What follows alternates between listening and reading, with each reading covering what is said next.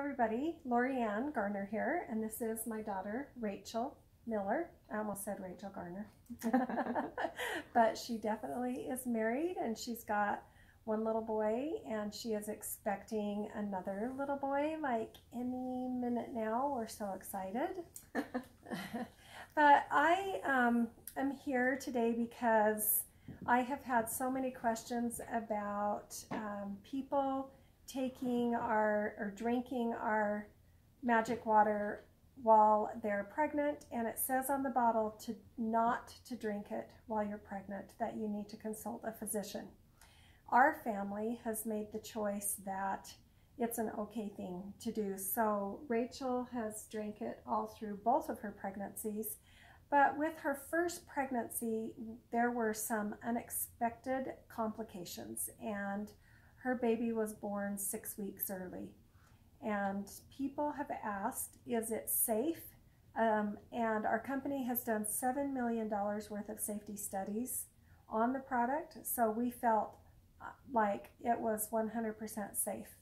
We trusted that, and we've used it on our grandbabies, on our children, on our grandparents, on every age, because the safety study said it is 100% safe for 100% of the population. And if you read the ingredients on there, all the ingredients say is salt, sodium chloride, and water, H2O. So we know that it's not just sodium chloride and water anymore because of the process that it goes through, which is layers and layers of patents that are on this technology. And that makes it so that it has become now the exact same solution that is in every single one of our cells, clear down to the nanoparticle of our cellular structure.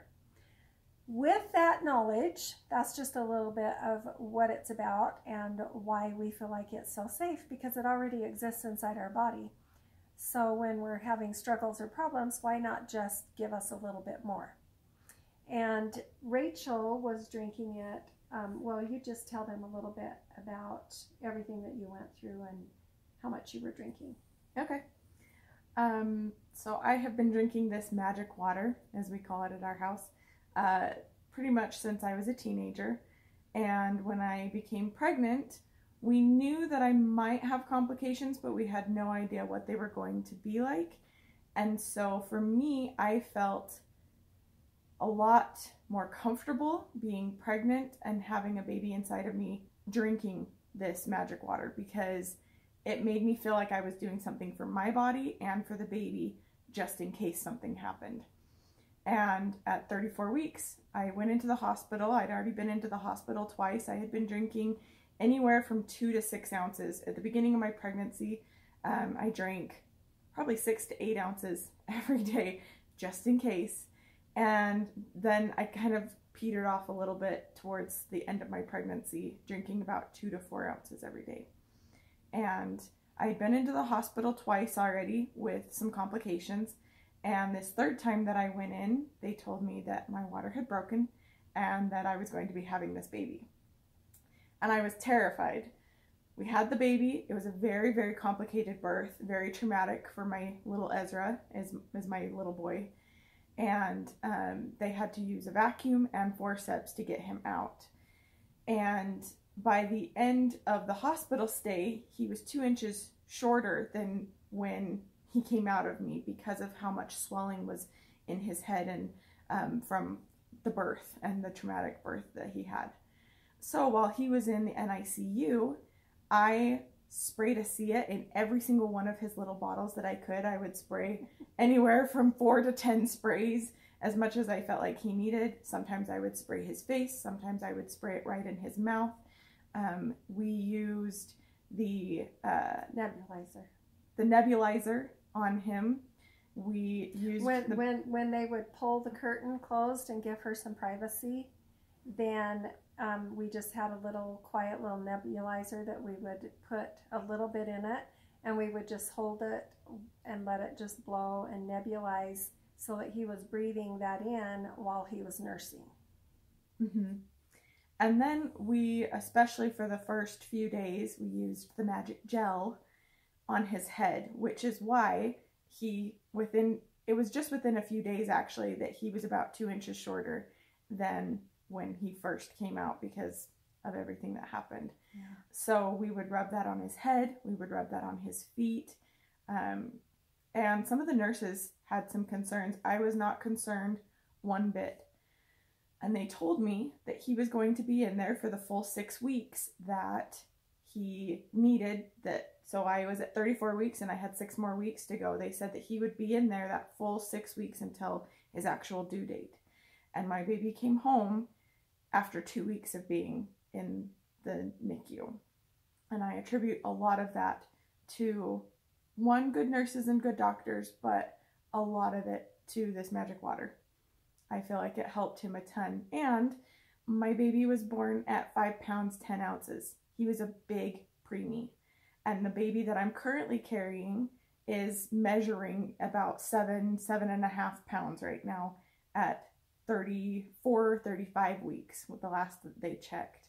So I have big babies, and I'm pretty sure it's because I've been drinking this water to help me and help my baby.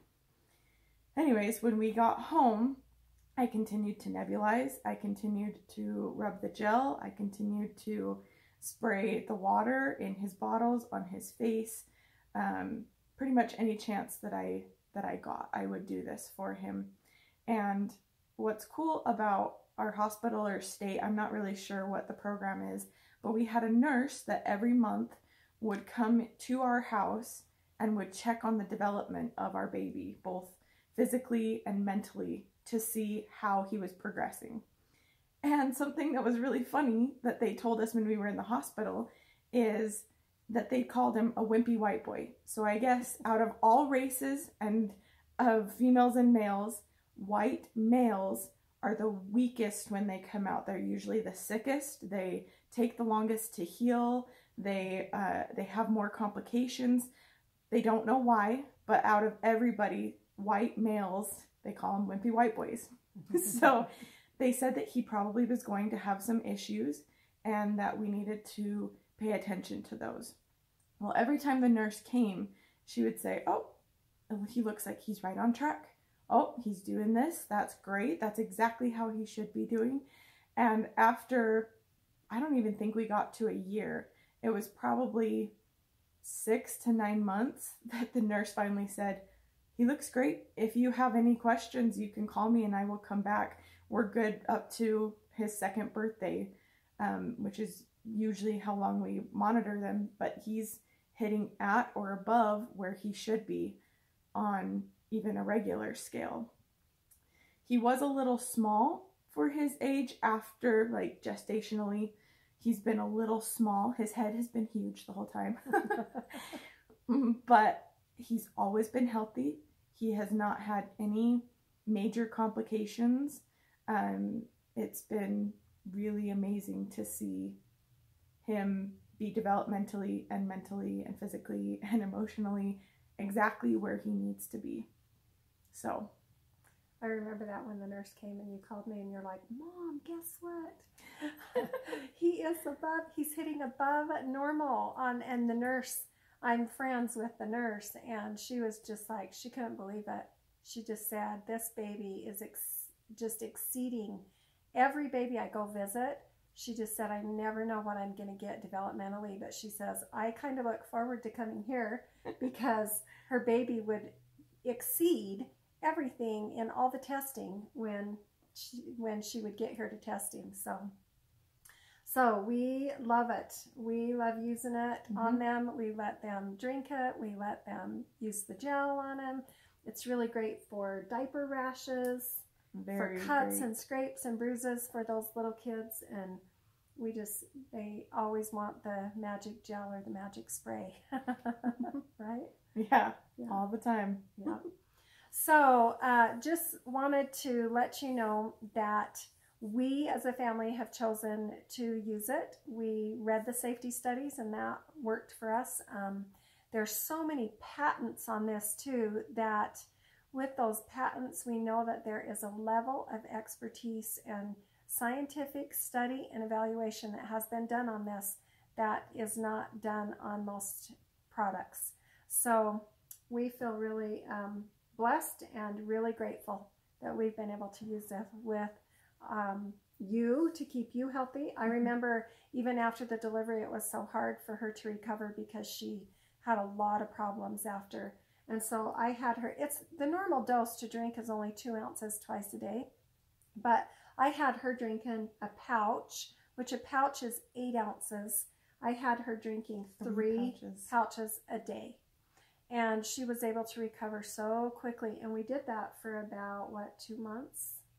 I don't think I did full 3 pouches every day. I think I did that for 2 weeks, and then I was still at above the normal. I can't remember how much I was drinking, but I was drinking above the normal for a while after. Yeah, for quite a while. But even within 2 weeks after having a really traumatic birth for me and my baby, within 2 weeks I felt like I was basically back to normal, other than sitting down. Other than sitting down. Yeah, that took a little while longer. So, well, okay, thanks you guys, and hopefully this has helped answer some of those questions that you have had on your mind.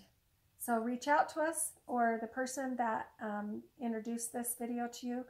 My name's Lorianne Garner, and you can reach me at Lorianne@LorianneGarner.com, and that's LORIANN at LorianneGarner, GARNER.com.